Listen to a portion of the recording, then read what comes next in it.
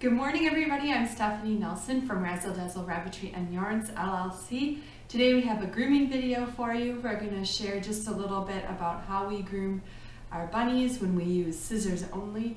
Also, we're going to show you some tips and tricks for grooming their legs and grooming their bellies. So enjoy! We have all of our tools together, our nail clippers, our scissors, our scissor sharpener, our brush. We went ahead and used the high-powered blower and we blew out Libby's coat.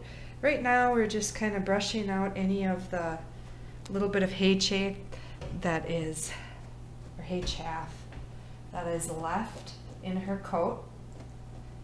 So we just do some brushing. She has quite a bit of hay under her bib. We just go through and do this, checking out the coat. She has a very thick coat. So you often don't find any of the debris going down to her skin because her coat is so thick. We've got some hay on the back side. This is just your typical first steps to grooming. We're going to trim her nails too.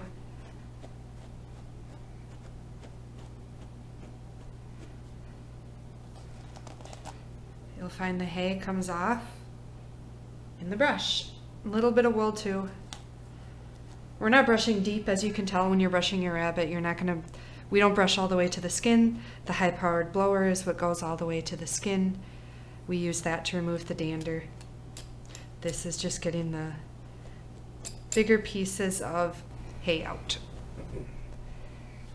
Next leg to brush out. Next side. So right now with Libby, we're just trimming off some of the, you can notice she has quite a bit of soiling by her tail.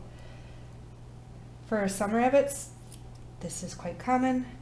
They get a lot of soiling. Libby is one of those rabbits that seems to just keep herself a little bit messy.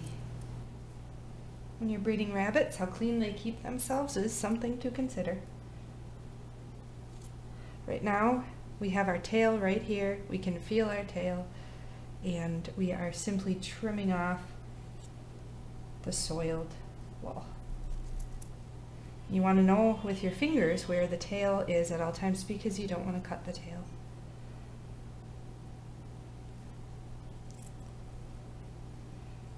So we started at the base, and we are trimming up to the top of the tail with the underside first. There's an advantage to doing it that way. The rabbit is on all fours. It makes them more comfortable, and you don't have to tip them on their stomach. I'm sorry, you don't have to tip them on their back to trim them this way. If you do have a rabbit that has a bit of soiled wool by their tail, and if you're trying to reduce the amount of times that you put the bunny on its back.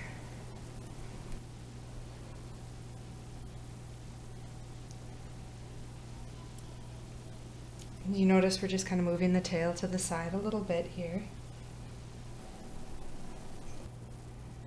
One of the other things that you can do, another tip, is you can separate the wool. In breeds like Germans who have a lot of wool, it can be a little bit more difficult to separate the wool to see down to the skin. So if you hold the wool, pull the wool with this hand, keep it taut, that helps the skin remain taut as well. And if you angle, where you can angle the scissors a little bit down, make your cut, trim off the soiled wool. One of the things I'm doing when I'm trimming Libby like this is I'm using my arm to just hold her body, using this hand to hold the wool. If you have a bad back, this is not ideal position to be in. However, if your rabbit just will not flip over on its back to trim the underside like this is an option. This is a way to do the trimming by the feet, the trimming by the back. So you start at the tail, figure out where the tail is. You work your way towards the foot, and you just make your little cuts, your little trims. Trim up the wool, trim off the wool for trimming. So you can see her foot is moved out to the side just a little bit. That's perfect. Got some more soiled wool here. You'll see we worked our way this way. We're working our way up now, removing some of the wool. It's all coming off very easy. We're not cutting the skin.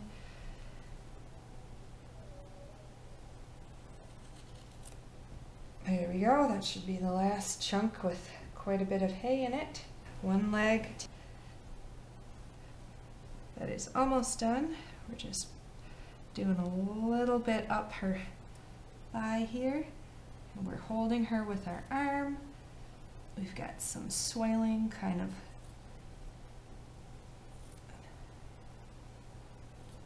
Now you have to be careful when you're pulling the skin. Like if you notice, if I pull just a section of this wool, it'll pull the skin up too. That's when it's easier to make nicks and cuts, unfortunately, in your bunny. So you want to be careful with that. So we know her knee is right here. We're just going up, trimming the legs, separating out the prime. Okay, we trimmed up Libby, the tail end and the back of her legs here. We only trimmed her up to here because when we keep this on, that's one of the tips. If your rabbit doesn't stay, when you flip your rabbit on its back, if it doesn't stay on its back, one of the things you can do is this is a bit easier to hold on to than just the skin of a rabbit. So we have our scissors here, nail trimmers, we're gonna move out of the way, our brush out of the way. Libby needs the rest of her belly trimmed. And so we're reaching underneath, and she still has all this wool. We're reaching underneath, and we're gonna use this part of our arm right here to help support and hold her. So there's that piece of our arm right here. It's got her under her belly, trying to help her feel secure. We're pinching her with our other arm, and we lay Libby down. Not all rabbits will do this, but Libby will. Hi. So you can see where we've trimmed up earlier. You can see that we have a bit more to trim. And since we trimmed by the tail already, we have quite a good view of where we need to trim here. And we start at the top, we work our way down a little bit here. Not holding her, we're not holding her leg tightly, just a gentle guide. And then the inside of her leg is quite trimmed up. We just have this little bit here that my thumb was blocking. When we're doing the belly, we're going to use this hand if you're right-handed. If you're right-handed, your left hand is what holds the skin in place, holds the wool in place for you to trim.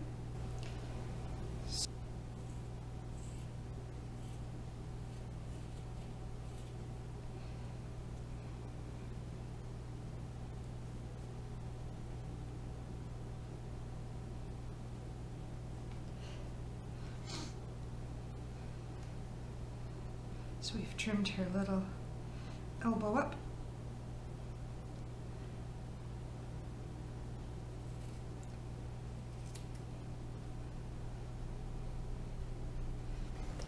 Thanks for watching our video. Give it a thumbs up, hit the subscribe and the little bell button to get more of our grooming videos and all things Angora.